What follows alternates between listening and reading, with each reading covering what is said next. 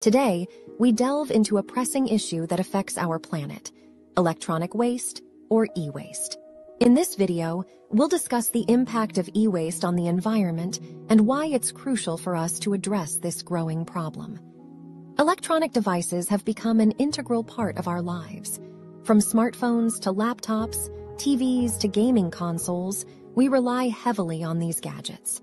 But what happens when these devices reach the end of their life cycle?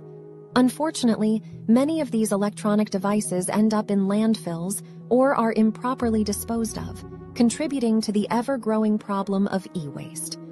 This has serious consequences for our environment. One of the primary concerns is the release of hazardous materials found in electronic devices, such as lead, mercury, cadmium, and brominated flame retardants. When e-waste is dumped in landfills or incinerated, these toxic substances can leach into the soil, contaminating groundwater and polluting nearby ecosystems. Studies have shown that exposure to these toxic substances can have detrimental effects on both human health and wildlife. They can cause respiratory problems, damage the nervous system, and even lead to certain types of cancer. Animals that come into contact with e-waste can suffer from reproductive issues, developmental abnormalities, and reduced lifespans. Recycling is often seen as a solution to mitigate the impact of e-waste. However, it's important to note that not all e-waste is recycled properly. Some recycling practices in developing countries involve unsafe methods, such as burning or dismantling electronics without proper protective measures. To address the e-waste problem effectively, we need a comprehensive approach. It starts with designing electronics with longevity and recyclability in mind. Manufacturers should prioritize using non-toxic materials and make their products easier to disassemble for recycling purposes.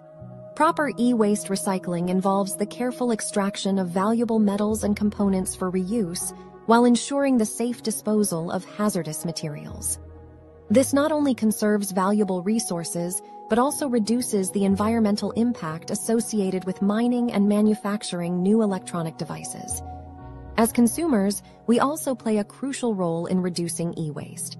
Instead of throwing away old devices, consider donating them or selling them to organizations that refurbish electronics.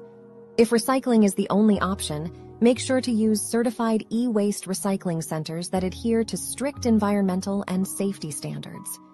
Additionally, some communities organize electronic waste collection events where you can drop off your old devices for proper recycling. Participating in these initiatives helps prevent e-waste from ending up in landfills and ensures that valuable materials are recovered and reused.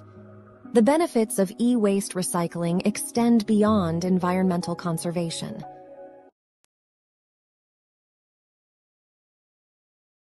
States such as Punjab are also experiencing rapid growth due to increased industrialization and digitization. In Punjab, cities like Ludhiana, Jalandhar, Amritsar, Patiala and Mohali generate most of the state's e-waste. The Punjab Pollution Control Board, PPCB, estimates that over 15,000 tons of e-waste is generated annually in the state. Unfortunately, much of this waste is recycled by informal recyclers, small scrap shops that burn or dismantle electronic waste without safety precautions.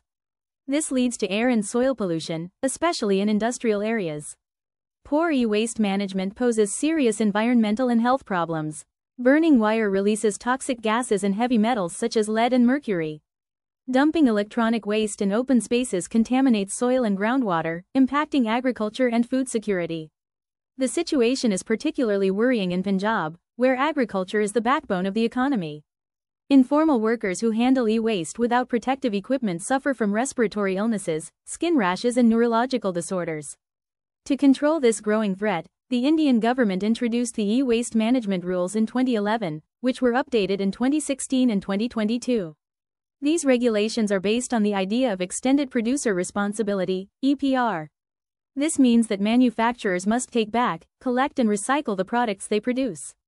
In Punjab, the PPCB has licensed waste collection centers and recyclers in cities such as Ludhiana and Mohali. Schools and universities also organize awareness programs to promote safe recycling. Some companies, such as Dell, HP, and Samsung, offer return programs that encourage customers to return their old gadgets.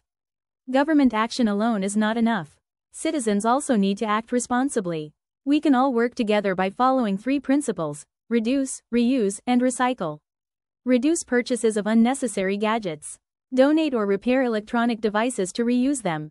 Please dispose of at an authorized collection center.